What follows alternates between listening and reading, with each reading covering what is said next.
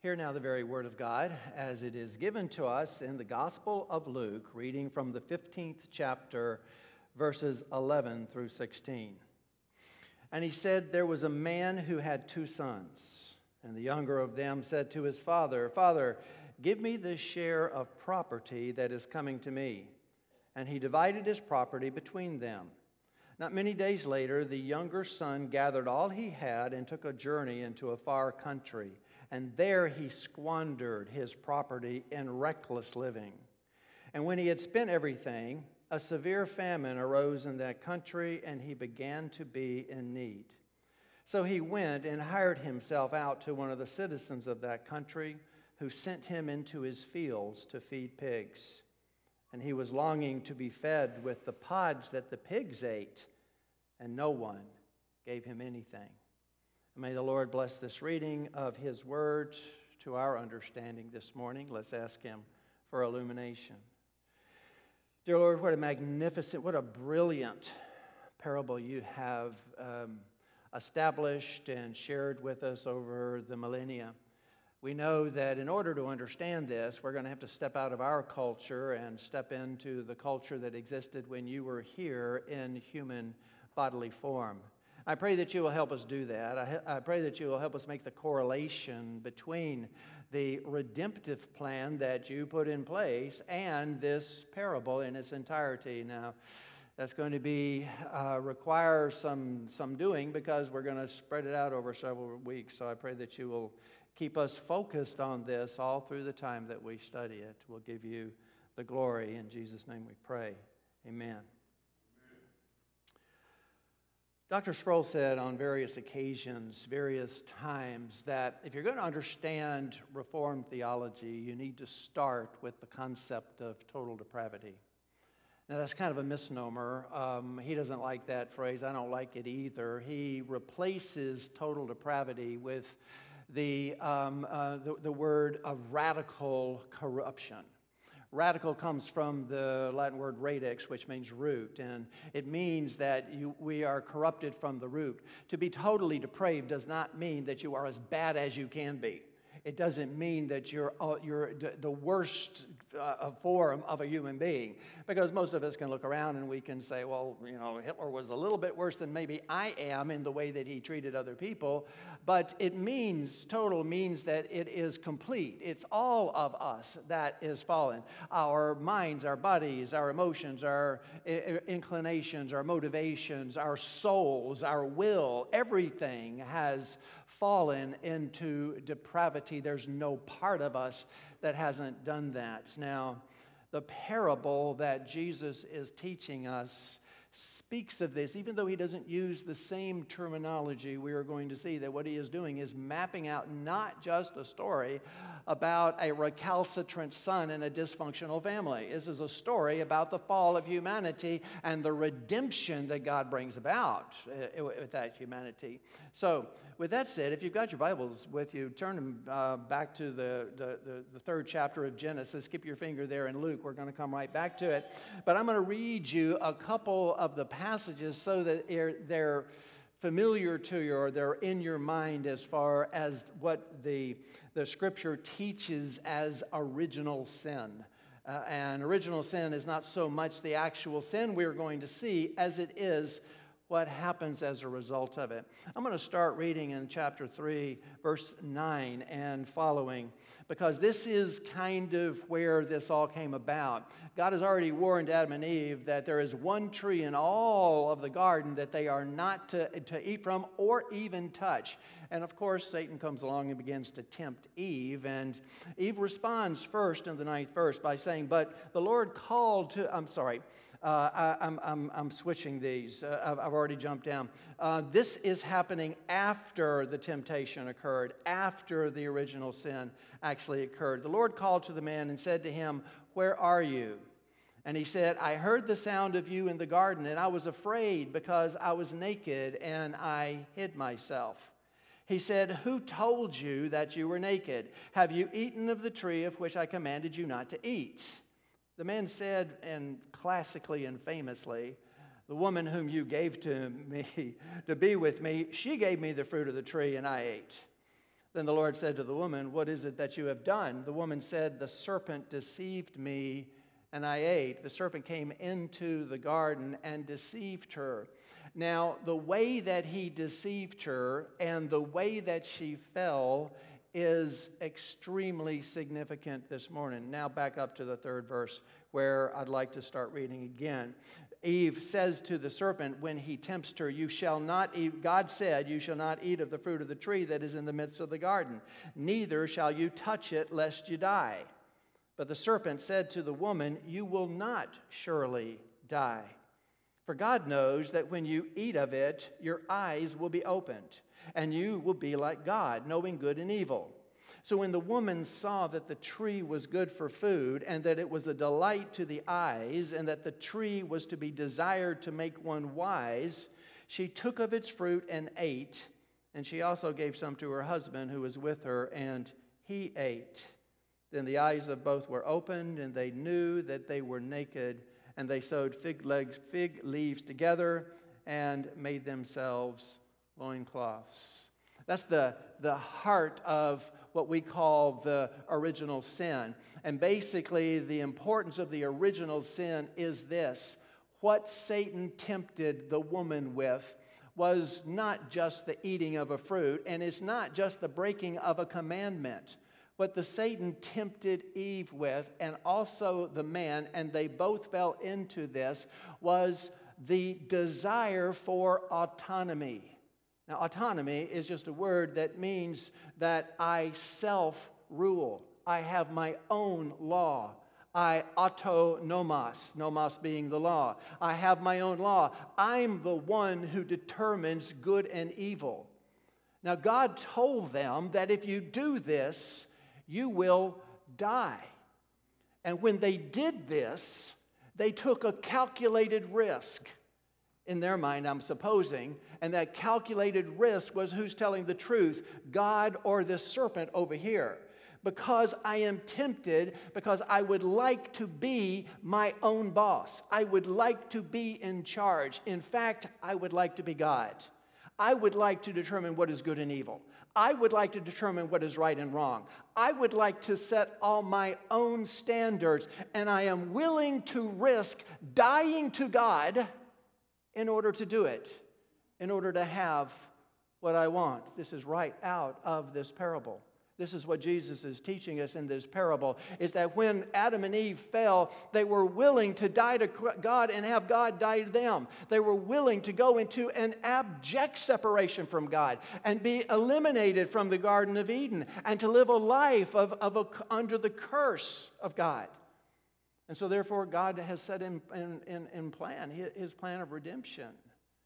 Now, this is the foundation. If you're going to understand the plan of redemption, if you're going to understand why it was necessary for Jesus to come, if you are going to understand why you personally need a Savior, then you must understand the concept of total depravity. You were conceived in sin, you were born in sin, and there is not a moment that you have lived that you have not sinned. Your sin consumes you. And that's the reason you need a Savior.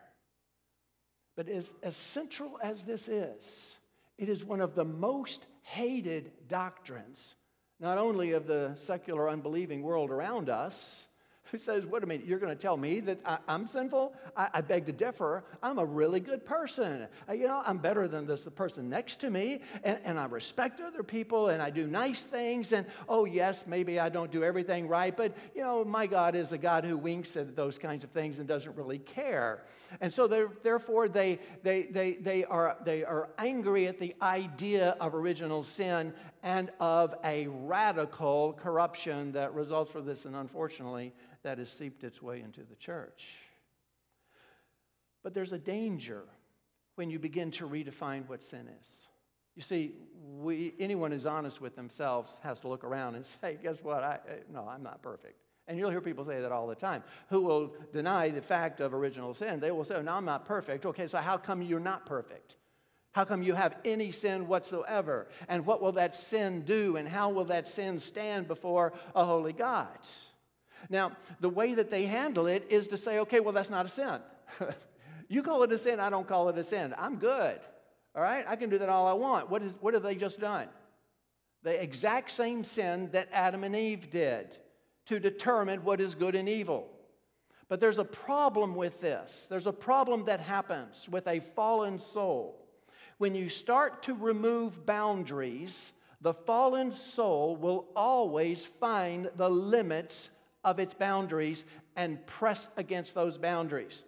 And if you begin to remove the boundaries, or to say that they're not boundaries at all, you take the laws and the commandments away and you say that's no longer a sin, that's no longer a boundary. Well, the boundary falls, but the fallen heart doesn't stop there. It continues to press the outer limits of that. And if there are no boundaries and all boundaries are taken away, you end up like the prodigal son. The fallen soul implodes upon itself, because it keeps pressing the outer limits of its boundaries. Now, I know that this is quite often taught as a very simple parable, but it's not. This is a very brilliant parable by Jesus. It shows his brilliant intellect. And I hope to just bring out a wee part of that. Now, you know that this parable, if you've been here over the last couple of weeks, you know that this is the third of a trilogy of parables that Jesus has taught. And it all started, we're not told where he is. He's somewhere in Judea or Perea. But it all started when it became apparent that a whole bunch of sinners are following after Jesus, probably because of his perfect Imago Dei. We talked about that image of God that fell when Adam and Eve fell. Well, he probably was bringing those because they're looking for salvation. But of course, the Pharisees, the pious religious leaders of the day, grumbled because they didn't like it. You see, they were separationists. They didn't want anything to do with this kind of sinfulness. And so therefore, they're grumbling against Jesus because he's hobnobbing with riffraff. And that's the reason Jesus tells these three parables. The three parables are about something that was lost. First a sheep that was lost, and then a coin that is lost, and now a son that is lost, that is found. The shepherd finds the sheep, puts it on his shoulder, and takes it back to the village to reunite it with its master and with its home. Notice that the joy was a joy not just of finding, but a joy of restoration. And then he told a parable about a woman who had a coin, and she had 10 of them and lost one of them, and it fell into the floor and was covered up in the dust. And she gets a lamp out and a broom, and she goes to work sweeping the floor until she finds the coin.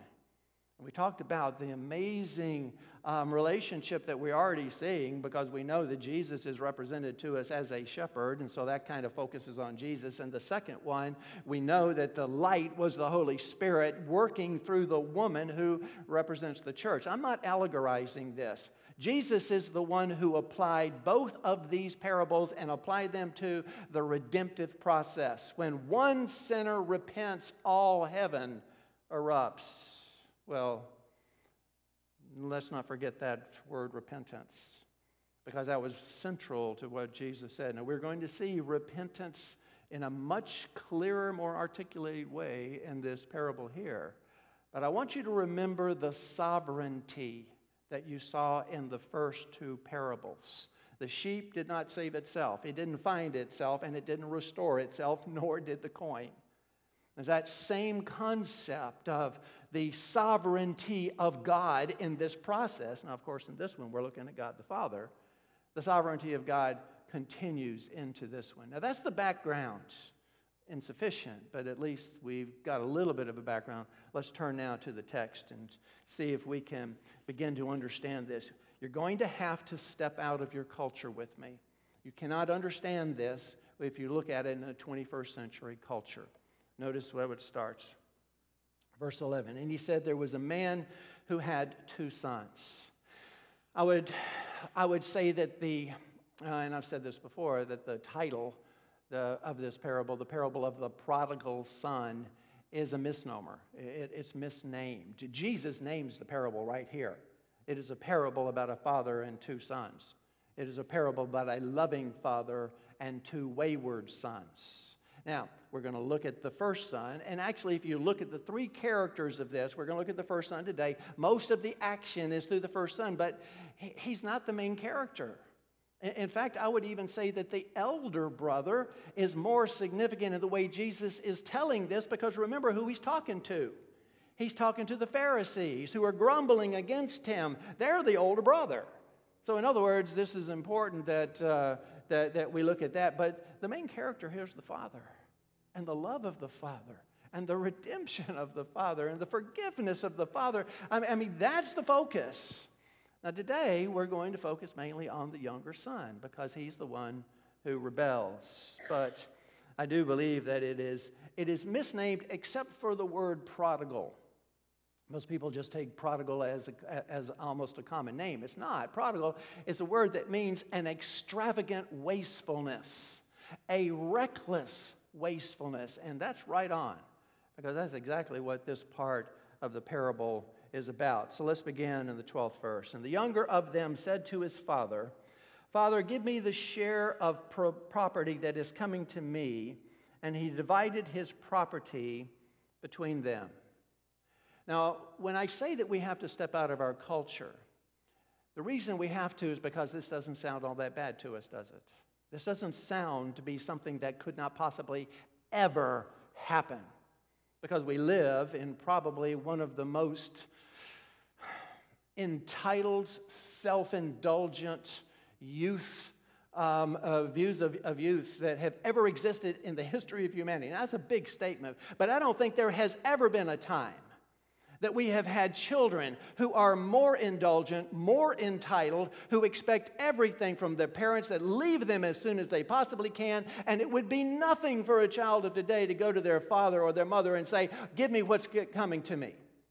In fact, you hear stories every now and then about children suing their parents because they haven't done as they expected them to do. To dishonor your parents is nothing to them.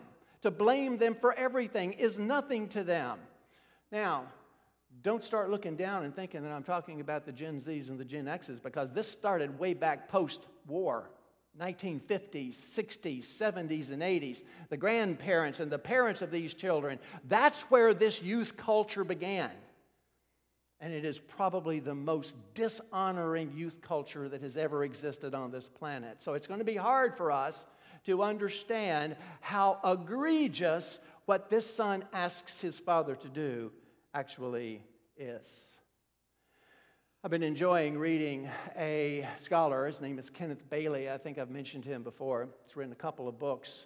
And he's a Middle Eastern professor. I think he's taught in Beirut and other places in Lebanon and Syria, and spent most of his life in the Middle East. And about 15 of those years actually spending time in Middle Eastern peasant villages. And he's written some books about the parables of Luke from a peasant perspective. So he's been out there checking with modern day peasants in the Middle East, seeing, well, how would this fly? If someone were to do what Jesus says here, if he were to come up to his father in perfect health and say, "I want you to give me my inheritance," this is what he writes. "For 15 years, I have been asking people of all walks of life, from Morocco to India, from Turkey to the Sudan, about the implication of a son's request for his inheritance while the father is still living. The answer has almost always been emphatically the same: impossible. It could never happen." He gives us a common conversation. He asks the question of the villager, "Has anyone ever made such a request in your village?" The answer from the villager, "Never." "Could anyone ever make such a request?" The answer from the villager, "Impossible." "If anyone ever did, what would happen?" Important response.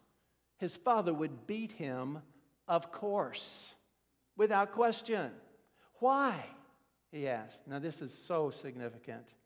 This request means in that culture, I want you to die. I want you to die. And I want you to die sooner than later. Now, he goes on and says this: "Of the hundreds of times that I have asked this question, only twice has anyone ever said to me," talking about the places in the Middle East, "only twice has anyone ever said to me, 'Oh, I've heard of that happening.' On the first occasion, a son asked very similar to this, his father in perfect health for his inheritance. The father was so stunned and so devastated and so heartbroken that a man in perfect health died in 3 months. The widow was interviewed, and she said he died the day that his son asked him for the inheritance, because it means I want you to die. The other example happened more like everyone would expect. What happened when the son asked the father for his inheritance? The father beat the son senseless, threw him out of the house, ran him out of the village, took him out of his inheritance and out of his life. That's what would normally happen. There's only one incident. This is the most unique parable you're ever going to find. Again, Kenneth Bailey, continuing, writes this. He says, the startling fact is that, to my knowledge, in all Middle Eastern literature, aside from this parable, from ancient times to the present, there is no case of any son, older or younger, asking for his inheritance from a father who is still in good health. Did you have any idea that what Jesus is saying here is that unique? This would have shocked his audience. You've got to be kidding me. No one would actually do that. And the reason being is because it is dishonoring to the father. It is to say, Father, I want you to die, because more important to me, to your life, is for me to get what I want. So you can die to me and I can die to you, and it doesn't matter at all to me. I just want your stuff. I want the property. But not only was it dishonoring to the father, it was actually also, what actually happened here is illegal. I mean, it was not completely uncommon that a man would assign some of his property to his sons during his lifetime. Now, again, the difference between being demanded and doing it on his own accord is different. One of the examples that was given was that, well, let's say the man had a wife and he has 2 sons by that wife, and then either because the wife dies or they get divorced, he gets ready to have a second wife. Well, to protect his sons from the sons of his second wife, he might give the property away or assign the property away to the sons. Okay, that was understandable. But the Mishnah, and you know that the Mishnah is the rabbinic writings, the law of Israel, if you will, they were required, he must write this from today and after my death. In other words, you have to include that you do not own, or you cannot take this property until after I am dead. The legality of this, I know it's a little bit complicated, but let me explain it. It's important. The legality of this is that if a man gives his property away to his son, in other words, assigns it as if he did in a will, it no longer is his property. In other words, he can't sell it. The man can't sell it because he has given it to the son. By the same token, the son can't sell it because it is for the father to use and to control until he dies. But the ownership belongs to the son. That makes this even more extraordinary, because not only did this impertinent and dishonoring son say, I want you to give me my inheritance, he said, I want it right now because I want to take it with me. In other words, I don't want you to wait by the law until you die for me to be able to sell what is mine. I want to sell it right now because I'm leaving. And when I leave, I want to take my inheritance with me. And right now, it is all tied up in land. Don't think they had money in the bank. He didn't go and write a check. His inheritance is in land and livestock and crops and yield. That's where his inheritance was. He had to turn all of that into cash before he was going to be able to leave. So not only does this dishonoring boy ask his father the unaskable, which was to give me my property before you die, he says, I want you to release it so that I can sell it, so that I can turn it into cash. I want you to notice something. I want you to notice the closeness to what happened in the garden. Because you see, what happened in the garden was so completely close to the same thing. God told Adam and Eve, "You shall not eat of the fruit of the tree that is in the midst of the garden, neither shall you touch it, lest you die." And the serpent said to the woman, "No, you will not die." And the serpent was convincing enough for the woman. But again, as I said earlier, Adam and Eve made a calculated move. Okay, it is worth it to me to lose my relationship with my Father, with my Creator, with my God. I know what I'm doing. It's not like God did not tell them what would happen. It's not like they were driven by some kind of lust of the flesh. This was an intellectual, moral question. You will be like God. You will make good and evil. You will be autonomous. It is worth it to me for the shadow to become the reality, the image of God to become God or a goddess. So go ahead and die, Father. I don't need you anymore. I'm going to be my own God. And it's okay if I die to you because I don't need you anymore. I just want the power and the control. And people wonder why the fall is so complete. But that's exactly what happened as far as when the Son asked that. But we're not over. We're not done with what would totally blow everyone Jesus is talking to away. Oh, yes, this question, this request by the Son, this was huge. But it pales next to what we read next. I mean, this just doesn't make any sense. And he divided his property between them. You heard what would happen.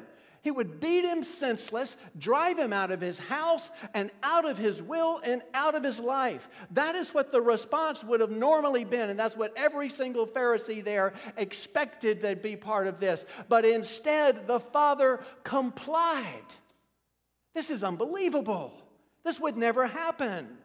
The Father said, okay. Not only did he comply and say, I'll give you your share, but I will let you sell it. Brothers and sisters, you've got to remember something. Property was at a premium there. I mean, you didn't go out and buy a house like we do now, or try to buy or rent and then buy. No, you lived on the property that your ancestors gained through sweat and blood and toil, and have held on to through famine, through good and bad. There are generations, maybe millennia, of family who have lived on that property. And the Father said, okay, go ahead. Not only am I going to give you your part in it, I am going to let you sell it. I want you to see something here. The parable, the main thing about the parable is the love of the Father. It's to underscore the Father's love for His Son. I want you to see what Jesus is told in these three parables. The love of the shepherd for his lost sheep did not end when the sheep was lost. I mean, he was willing to leave the 99 and go out into the desert and find his sheep. And so upset was he, so broken was he, the lost sheep, that he rejoiced when he found him and restored him. Same thing with the coin. The coin was something that the woman was going to seek for until she found it. It never ceased being hers. It was her coin, even though it was buried in the muck. The Father's love transcends this. The Father is willing to love His Son even though He asks Him the impossible. The Son doesn't love the Father at all. The sheep didn't love the shepherd, and the coin didn't love the woman, but the Father, the woman, and the shepherd love those who are lost. Completely and totally. There is a love that continues through this. So the question might be asked, well, why didn't the Father say no? I mean, all he had to do is say, hey, go to your room, and we'll talk about this later. I'm not thinking about letting you have my property. Are you kidding me? We'll have a nice conversation about this some other time. How come the Father didn't do that? How come God allows evil? How come God allows bad things to happen? How come God didn't stop the serpent in the garden? I can tell you why this father lets his son go. Because he doesn't need a puppet son. He doesn't need an incarcerated son. He doesn't need watered down, fake, hypocritical love from a son who would rather be someplace else. He's already got one of those. What he wants is true love. And what God wants from us is true love. That is what Jesus wants from you, is true love. With your heart, your soul, your mind, your strength, everything that you are, every fiber in your body, loving God. That is what he wants, and he will not accept anything less. And the only way that is going to be restored is if the Imago Dei is restored. Because only one person ever loved God the way he should be loved, and that was Jesus Christ in the flesh. So therefore he let him go. Powerful, powerful story there. And once again, we're not talking about property and money. We're talking about souls. We're talking about the fall of radical corruption of the Imago Dei and God's plan to restore it. Third character, and I just want to touch on him because actually we're going to get more about the father next week, and then probably the following week the elder son. But there's one thing you should recognize about that elder son. Deuteronomy tells us that when property is divided this way, 2/3 of it goes to the oldest son and 1/3 of it goes to the younger. So it would have been a 2/3, 1/3 split. Obviously, the lion's share goes to the elder son. Notice what Jesus says here. He says, and he divided his property between them. What that means is even though it was the younger son that asked for the property, the father gave it to the two of them. Okay? He assigned, he gave it, he transferred it to both sons, even though the older son didn't ask for it. There is a deafening silence here. There's a crushing silence. The older son should have spoken up and said, Father, no way. I don't want it. I'm not taking it. I will not be part of the recalcitrance of this younger son. I do not support him. I stand with you. This is your property, and I want nothing to do with it until you give it to me on your own time schedule. That's what this son should have said, and he didn't say it. Second thing that the older son should have done is he should have been the reconciler between the two. Whenever you had an argument in ancient Israel custom and law, I think it actually was the law, you were supposed to, whoever was closest to the two who were having the argument needed to act it as a reconciler. The one closest was the elder son. The elder son should have taken his younger brother out into the field and said, we're going to have a talk. Now, I'm either going to talk this out of you or I'm going to beat it out of you, one way or the other. But you're not going to do this to your father. That's what the older son should have done, and his silence is deafening. So the older son obviously doesn't have a right relationship with his father, and he doesn't have a right relationship with his brother either. But once again, we will get to that a little later on. Look in verse 13. Not many days later, the younger son gathered all he had and took a journey into a far country. And there he squandered his property in reckless living. Not many days later. Does that catch anybody by surprise? Not long ago, we studied the parable of the great banquet. Do you remember the man who made a silly excuse when he said, I've got to go inspect a piece of property I bought without seeing? That never happened. We talked about the fact that was meticulously inspected. There was a lot of paperwork. There were many inspections. There's a lot of going back and forth. It didn't happen in a few days and usually didn't even happen in a few weeks. It was a long, drawn-out process. How does this young guy, after getting it from his father, how does he turn it into cash in just a few days? Obviously, he had this thing going before he even talked to his father. Obviously, he's found a disreputable buyer because no one would do this who was an upstanding citizen. This is going to work against the young man eventually, but they found a disreputable buyer. A lot of the work has probably already been done, so the man can get out of town. There is no grass growing under this boy's feet. So why do you think he wants to get out of town so fast? Why do you think he orchestrated it that way? Well, first of all, I'm sure this money's burning a hole in his pocket. Because we're going to find out he's not just looking for sin, he's looking for egregious sin. And so he can't wait to get out and start it. But I also think he realizes what's going to happen, that public opinion against him is going to become bitter, if not violent. Because what he has done to his father is dishonorable. It is disreputable. And the people in the town are not going to appreciate it. And so therefore, he needs to get out in a hurry before public opinion turns against him. This is going to make it very difficult for this man to come back. All right? It is going to be one of the borderlines. But look at the separation so far. He has just cut all ties with his father. He has just cut all ties with his brother. Now he's cutting all ties with his community. Now he's cutting all ties with the very people he grew up with. But that's not all he's going to cut ties with. We read that he goes into a far country. Why do you think he's going to go into a far country? What do you think a far country would be? Obviously a Gentile country.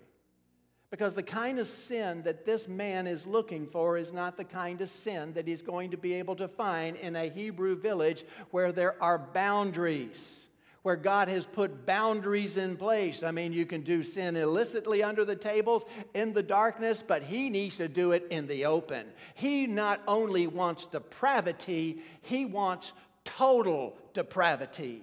He wants to immerse himself in the sin.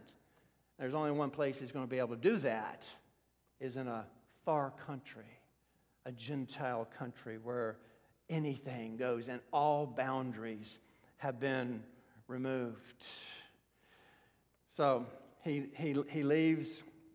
He crosses, when he does this, a cultural line. As I said earlier, there's going to be very difficult for him to come back on. Now, at least he sold it to a Jew. At least he did that. Now, that's a good thing, all right? If he'd sold it to a Gentile, there is actually a formal ceremony that the townspeople would come hunt him down and have it's called kazaza in the Hebrew. I'm sure that's mispronounced. But in other words, it was one where the children would come out and say, not only have you cut off your father, not only have you cut off your brother, but you've cut off your children. Your legacy has been cut off. Because the land that would define you, that would be theirs after you, you have just taken away from them. So at least he didn't sell it to a Gentile, but he's getting ready to do the next worst thing, which is to take all the money that he got from that and blow it in a Gentile town. And that's what we hear. He took a journey into a far country, and there he squandered his property in reckless living. The word squandered, and again, the way that it's translated and the way that this parable is often told, the way the elder brother interprets it, the focus is on immoral sin. That the man goes and he hobnobs with prostitutes and gambling and drinking and he flitters the money away in that way. Well, no, the focus here of these words is not on the immorality of what he does. It's on the wastefulness of what he does. It is not on just what he does, it's how he does it. And that's what these words bring out. The word for squander is a word that means to scatter. It's the same word that the sower scattered seeds in the parable of the sower. I mean, it's perfectly okay with seeds, but it's not perfectly okay with money, okay? He's throwing it to the wind. He's scattering it around as if it was seeds. There's no concept. There's no thought in his mind. He doesn't think about the generations and generations of his forefathers who have bled and died on that property to help it. He doesn't care. He's taking it and he's flittering it around, scattering it as if it was seeds. Then he says that he was engaged with reckless living. Obviously, this is a word that the English translators are having a hard time finding a corollary for, because here the ESV says reckless living, the New American Standard says loose living, the NIV says wild living, the New Revised Standard says dissolute living, the King James says riotous living. But the word itself, now listen, the word itself, right out of the Greek dictionary, says madness that knows no bounds. Madness of a fallen soul where the boundaries have been removed. This is the kind of living that he had. No boundaries. And when there are no boundaries, there's nothing to hold you in check. The fallen soul will eventually implode. It will continue to press its boundaries, and sin will get more and more wicked and egregious as time goes on. But once again, the focus here is not on the immorality, but the wastefulness of it. Once again, the Greek dictionary in this context says wasteful, prodigal, profligate, a spendthrift lifestyle. He's blowing the money as if it was made out of water. Obviously, he didn't earn it, so it's easy for it to go. And that, of course, is what we read next, the 14th verse. And when he had spent everything, a severe famine arose in that country, and he began to be in need. This is just basic economics. If you have everything going out and nothing coming in, sooner or later, the coffers are empty. And the speed with which it's going out, as opposed to the speed to which it's coming in, which in this case is 0, it doesn't take long for that coffer to be empty. So he spends everything. He finds he didn't save anything back. He doesn't invest anything. He just blows it all as if there was a madness that is driving him. He blows it all and there is nothing left. And then we hear that a severe famine arose in that country. And he began to be in need. Praise God for a famine.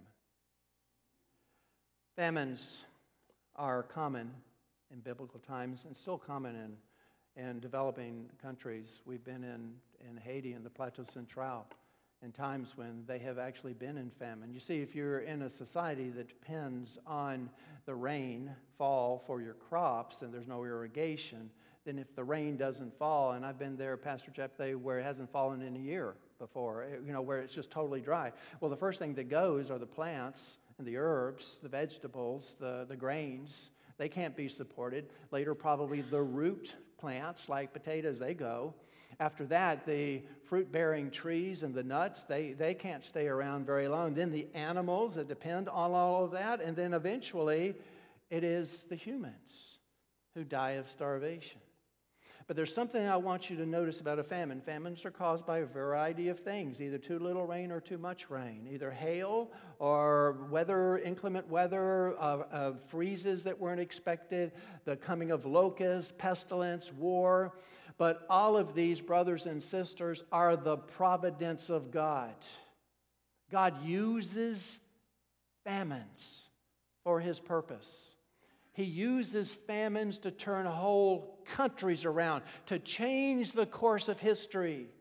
As Daniel says that He is the one who changes the times and the seasons. He raises kings up and He puts them down. And one of the ways that He does that is through famines. You remember that it was a famine that drove Jacob and his family out of Canaan to Egypt, where they ran into Joseph, where they were given a place to live to make it through the famine in Goshen. And that set up one of the greatest examples of redemption that you will find not only in the Old Testament, but of all of Scripture. It's a beautiful picture, and not to say it didn't happen. I don't doubt the historicity of that, but a living parable, if you will, of God's redemptive plan spelled out for you, all because of a famine. So sometimes God changes the course of history with famines, and sometimes He just changes the course of a single person's life.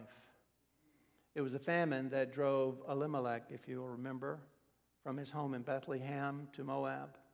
He went there with his wife Naomi and their 2 sons. One of those sons found a wife there. Her name was Ruth. Father, son, and son. All of the boys, all of the men died. And Naomi returned to Bethlehem. Well, you know the story of Ruth. Ruth was the mother of Obed, who was the father of Jesse, who was the father of David. And that puts her in the lineage of Jesus Christ. Sometimes God uses famines to totally change a life. And that, brothers and sisters, is what we are seeing here. God provided a boundary where there was none. All boundaries removed. All laws gone. Everything goes to this young man. What did God do? He brought a boundary. Puts him in the midst of a of a famine. So he went and hired himself out to one of the citizens of that country. Interesting word there for hired. Virtually every English translation uses the word hired except the King James, which gets it closer to the original, which is joined. He joined himself. He stuck like glue. He tenaciously clung to this man. Boaz told Ruth when he was warning her of the dangers of the harvest field, he said, "Stick like glue to my young women because no one's going to mess with my young women if you're one of them." Paul warned the Corinthians and says, "Do not join yourself to a prostitute because the two become one flesh." You don't need that. That is the word of that's here, join, to stick like glue. So the man sticks like glue. Now the reason Jesus, I think, would use a word like that is to give us an indication that the one he's sticking like glue to doesn't want him there and would like to get rid of him. So I can imagine this scene between the man and his wife. Jesus puts it this way, says, who sent him into the fields to feed his pigs. Now, Middle Eastern hospitality would require that at least he gives the guy a chance. He's down and out. But how do you get rid of somebody you really don't want around who sort of glued himself to you? I can just see the wife telling the husband, well, if you want to get rid of a Jew, probably the best thing to do is give him a job feeding the pigs. Because the job is going to take care of it itself. He's not going to stay there very long. On the one hand, I think that shows the depth to where the son has fallen, that he would actually take a job like that. But he's given a job which for all the Jews. Now, of course, you can see the Pharisees Jesus is talking to. First of all, they're just barely recovered from the story of getting his inheritance and the father agreeing. Now they've got this guy who's living in a pig pen. And you know what they're saying, don't you? Bully. He's getting what he deserves. Good for him, right? This is exactly the way they would have looked at it. But of course, Jesus is really just setting them up here in the way he tells this story. He was sent into the fields to feed the pigs, and he was longing to be fed with the pods that the pigs ate, and no one gave him anything. He was longing to be fed by these pods or seed pods. Now, the Greek word gives that away.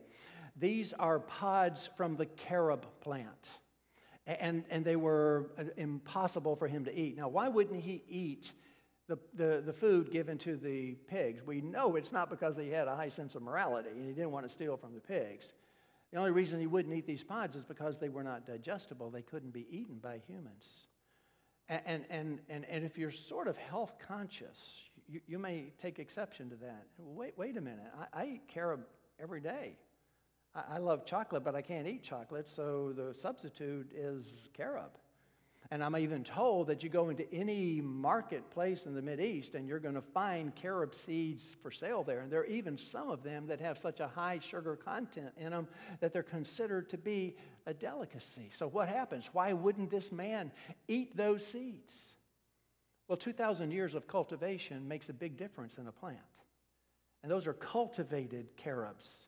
If you could find a wild carob, and there are some around in this region, if you were to be able to find one, you would find that they're not digestible, they're not palatable, they're not edible. You only fed it to the pigs at times of famine.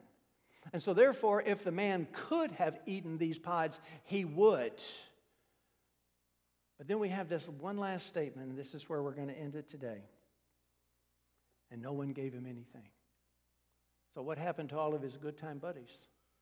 What happened to all the people who helped him spend his inheritance? Well, they're all gone. But don't think that this is the message of the parable. There are so many messages woven into this. Jesus is brilliant the way he's put this together. There are wonderful messages all the way through it. The good time buddies are exactly that. They're good time buddies. And when the good times quit, they're done. They're through. And no one would even give him a crust of bread. He is alone. He has isolated himself from his father, from his brother, from his community, from being a Hebrew, from his culture, from his background. And now he is isolated from the very people that he gave himself to. He is totally and completely alone. And let me tell you something, the enemy jumps all over that.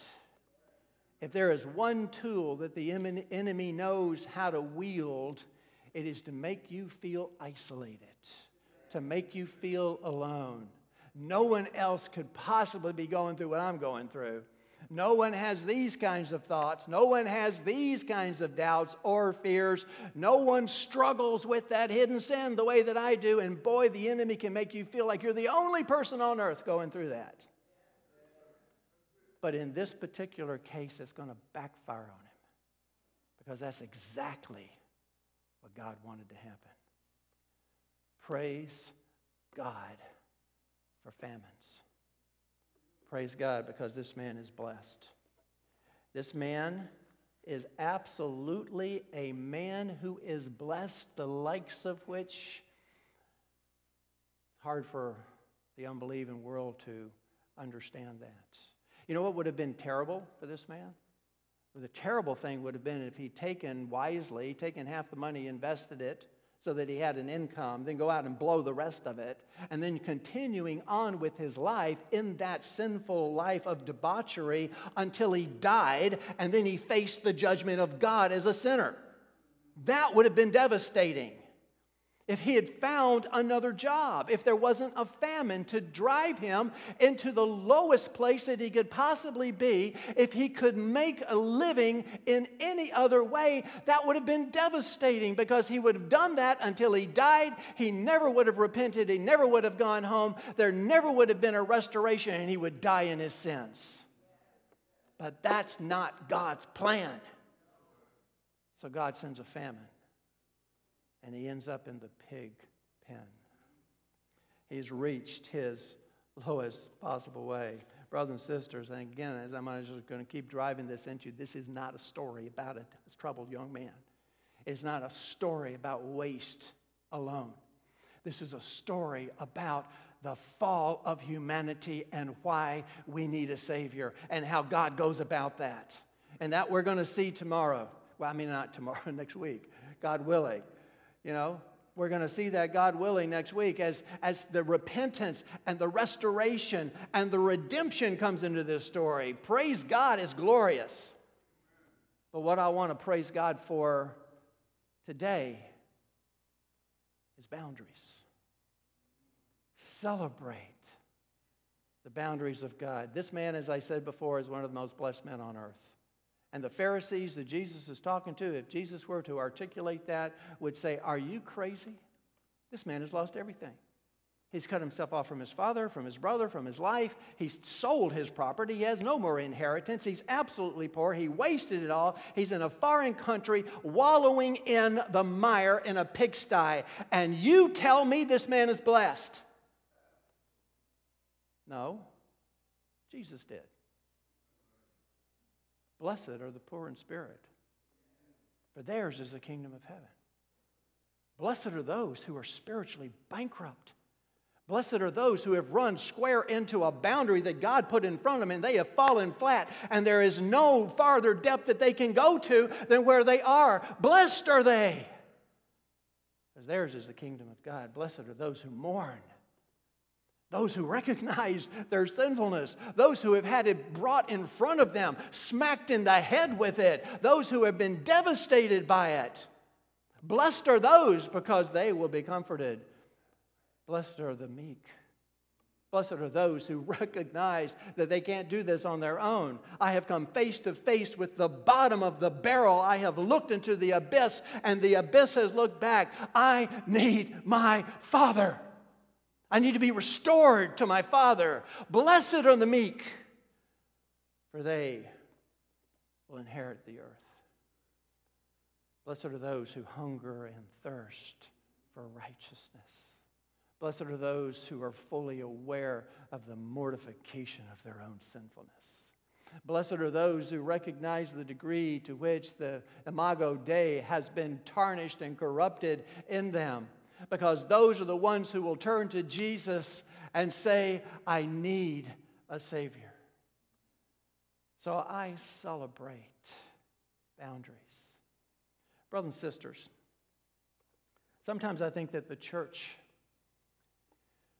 yes, we are a benevolent organization and we want to help people, but sometimes I think that what we need are boundaries. Because as I said earlier, when you start categorically removing boundaries one after the other, you start saying that which is a sin is not a sin. And you start celebrating it, and you start turning morality around, that which is evil is good, and that which is good is evil. When you continue to push the boundaries, and every time you hit a boundary, you say, well, that's not a boundary, we're just going to remove the sin, that sooner or later, the fallen soul implodes upon itself. Sooner or later, the wickedness becomes so abject that there's nothing left but total destruction. And if you don't think this is true, for goodness sakes, look around you. Look at the culture that you live in. Look at what you accept as normal. By the tens of millions, women are killing their babies in their womb. That's not normal. We have transvestites teaching preschool kids in reading time, telling them that gender is something that they can turn on their own. That's not normal. That's the sin of the garden. That is taking that which is evil and saying it is good. And if you say it's evil, you're going to be accused of a hate crime. If you think that I'm just making all this up, ask yourself what the country is celebrating in the month of June. Something that the Scripture calls an abomination. And yet it's moral. And we are immoral because we stand against it. That's what happens when boundaries are removed. So I'm going to end this by saying something that a lot of people are not going to understand.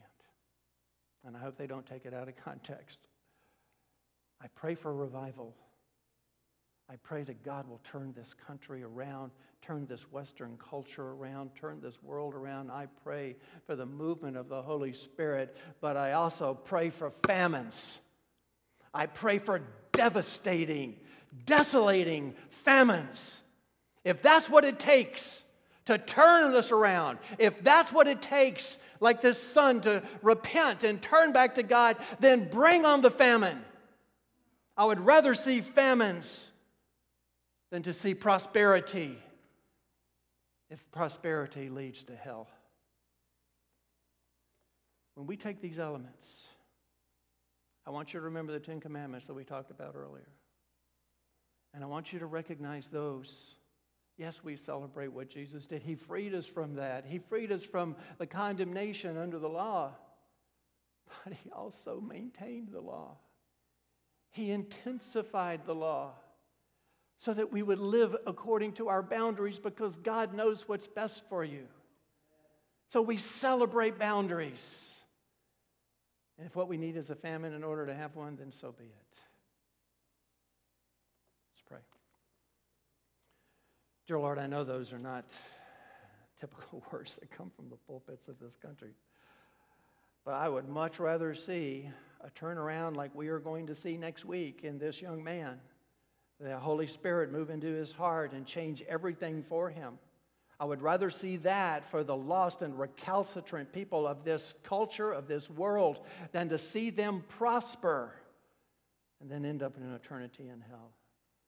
Lord, if it will take a famine, if it will take an earthquake, if it will take a hurricane, if it will take whatever it is, whatever it is that you see, in your providence, we pray that you would use it.